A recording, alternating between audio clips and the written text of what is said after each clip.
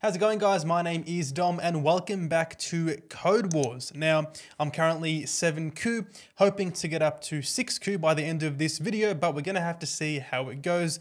To be honest, I probably won't reach it just yet, but of course, every challenge counts. Now, real quick before we get into it, if you are enjoying these videos, I'd really appreciate it if you can drop a like on this video just to show it some love and communicate that you actually enjoyed them.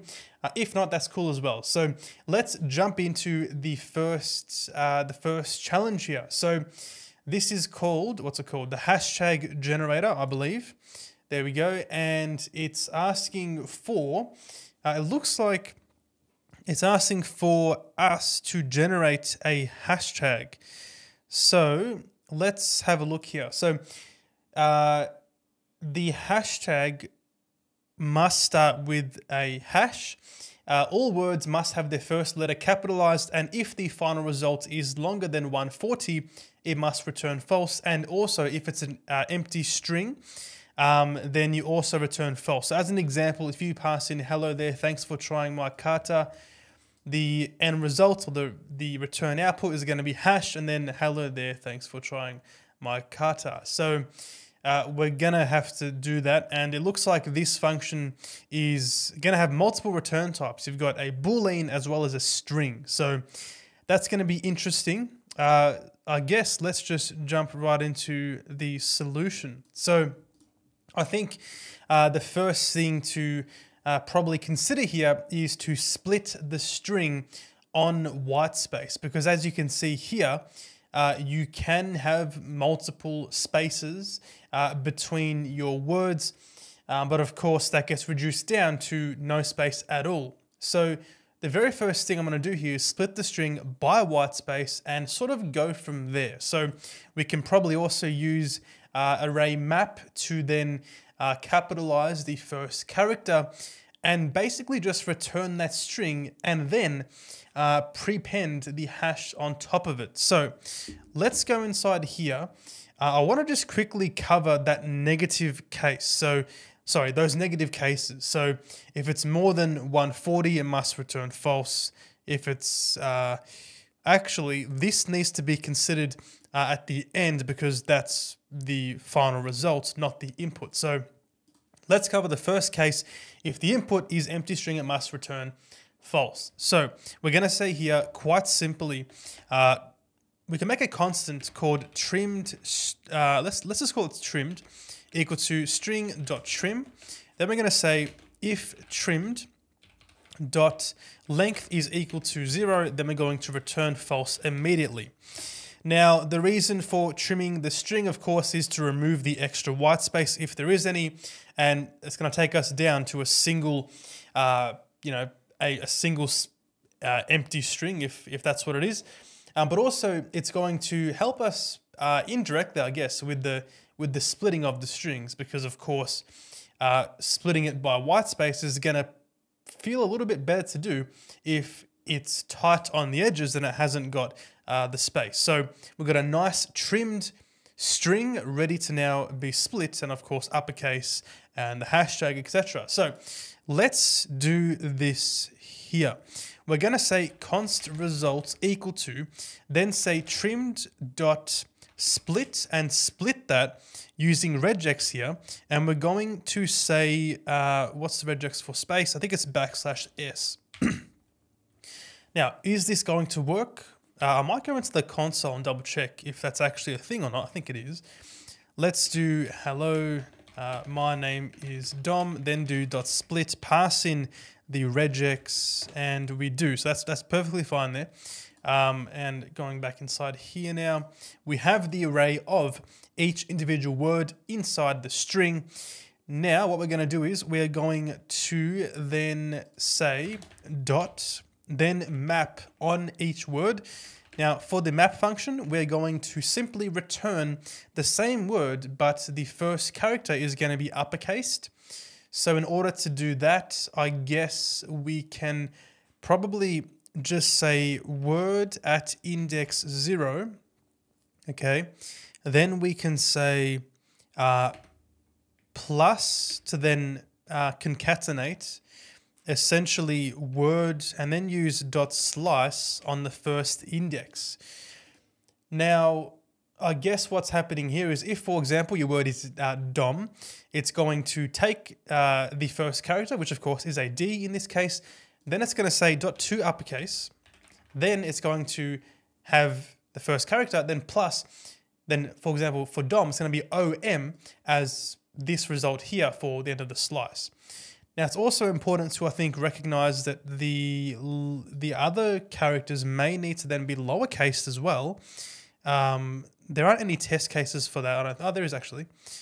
Oh, no, there isn't. So I might just lowercase the rest of them just for consistency, but it may not be needed. Okay, great. So we have the results here. We can now probably just say .join and join on the empty string to bring them all back together. And from here, we can probably just go ahead and prepend the hashtag. So hash plus trim.split, map it out, uppercase the first character, lowercase the rest of them, and then join. And I might just return result here. We're going to fail the test with the 140 characters, but we're going to, of course, fix that later on. Let's test it and see how we go. And we get an error. So 2 uppercases undefined. That's interesting. So why would that be undefined? Word at index 0.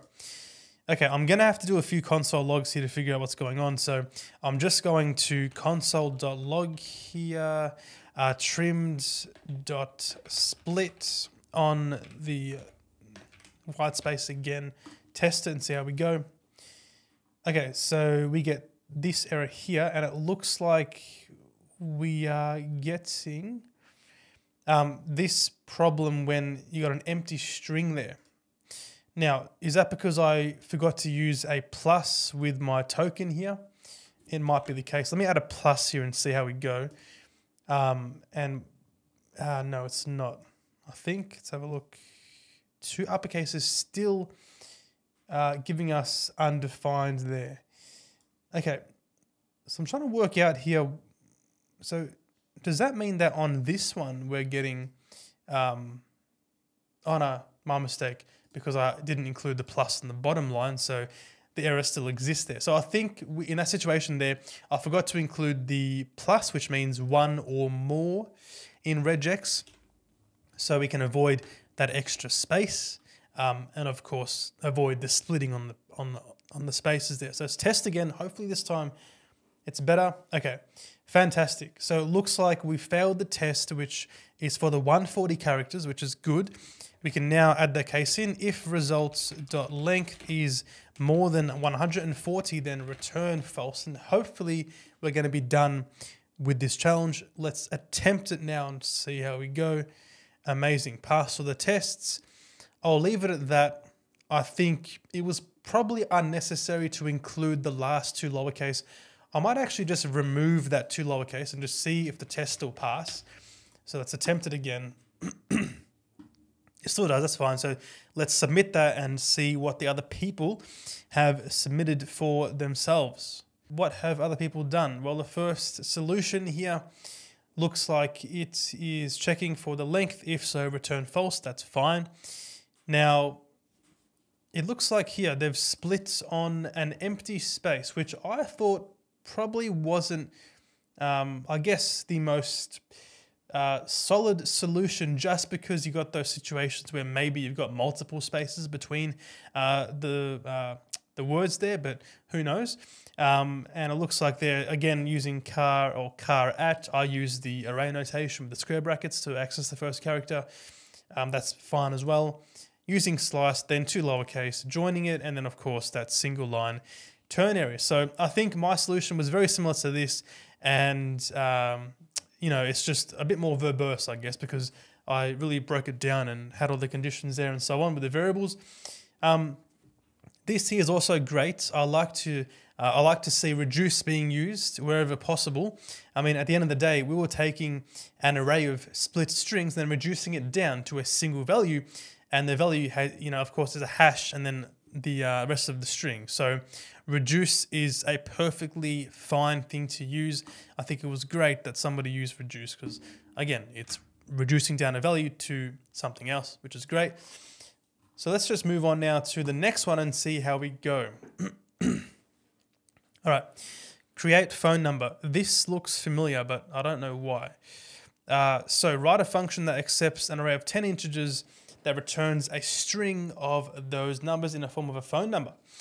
Okay, so this looks pretty straightforward. It looks like it's taking in, the results is going to be essentially the first 3 characters, with a bracket around them, then a space, then the last 7 characters, the first 3, then a dash, then the last 4.